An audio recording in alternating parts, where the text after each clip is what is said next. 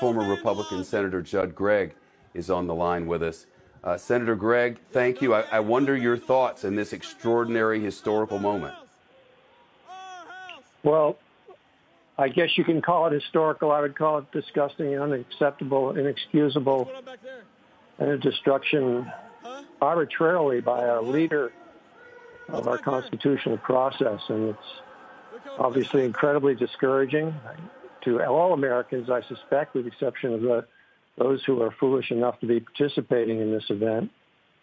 And it comes down to leadership. I mean, what you've seen over the last few weeks in the attempts to denigrate an electoral process, which was carried forward. It didn't come out the way that I wanted it to, maybe, or other people wanted it to, but it was our election, and it was held fairly.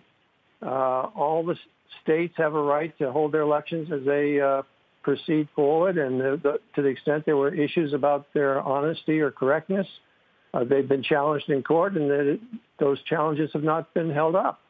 And so now you've got this group of senators, unfortunately, and the president and the vice president, in fact, who have basically said, oh, well, we don't accept the electoral college process because we don't think that it's fair, and we don't think it adequately addresses the fact that we think we won the election, which is absurd on its face.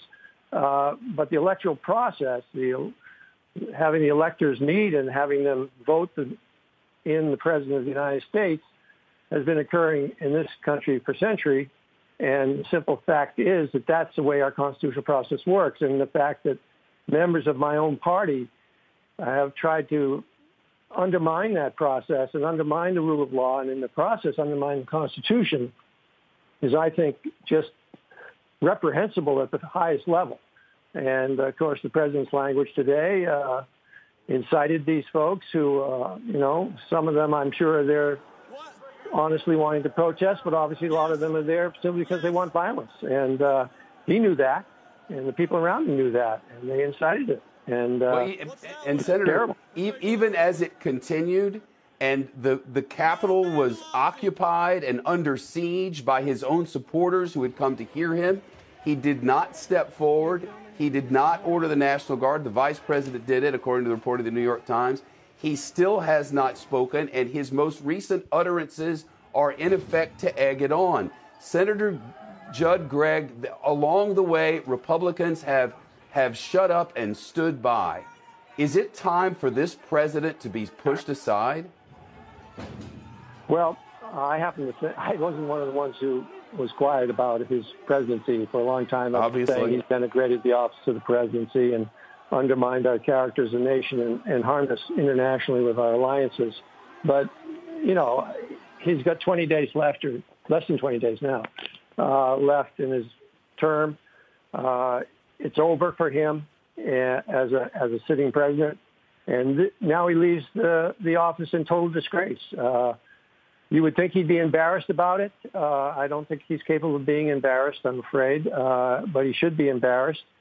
And what's more embarrassing is the failure of leadership on both sides of the aisle to disavow violence as an element of our political process. You look at what happened in Seattle, you look at what happened in Portland, and now you look at what's happening, which is even worse, in Washington, because you essentially have the center of government being invaded. And it's just not correct that both sides of the aisle haven't said, this is wrong, this can't stand, we have to put an end to it. Shepard Smith here. Thanks for watching CNBC on YouTube.